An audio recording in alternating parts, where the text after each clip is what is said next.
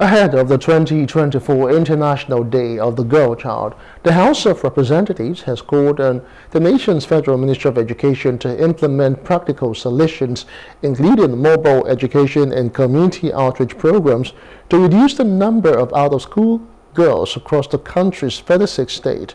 This recommendation comes as the world prepares to mark the Girl Child under the theme, Girls' Vision for the Future, a theme that underscores the importance of empowering young girls.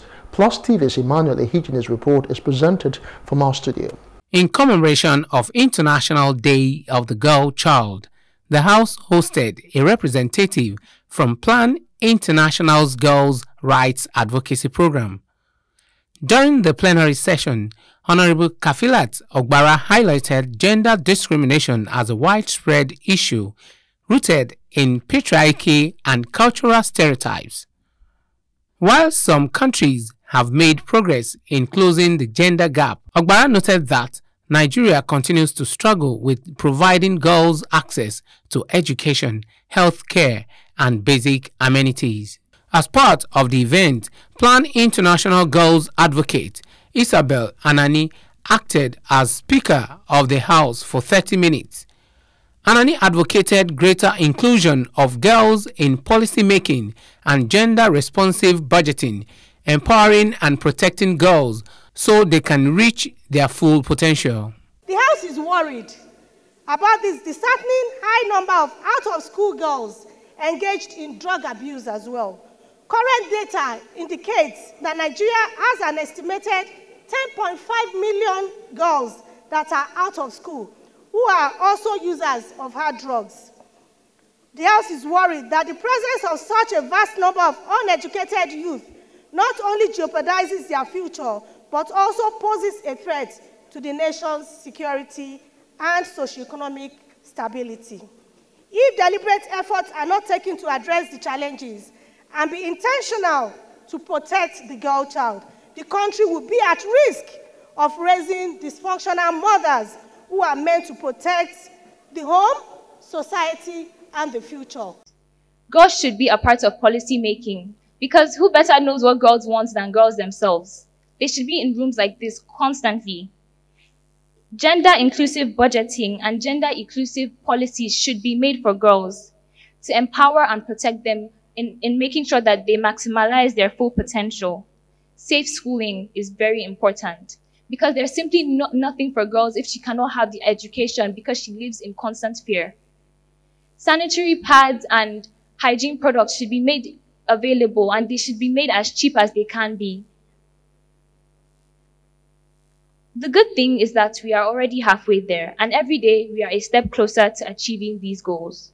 Also, there isn't just one solution, but hundreds. There isn't just one girl to talk for, but millions. In order for us to continue at the steady progression that we have so rightfully ascertained. Responding to concerns raised by the public, the House of Representatives passed a resolution urging the federal government to review current tax policies. The goal is to prevent the imposition of unnecessary and duplicative taxes, especially on essential goods and services. This resolution followed a motion introduced by Representative Peter Anyekwe. That the current economic situation of this country, characterized by rising inflation, unemployment, and the increasing cost of living, which has led to widespread hardship on the masses.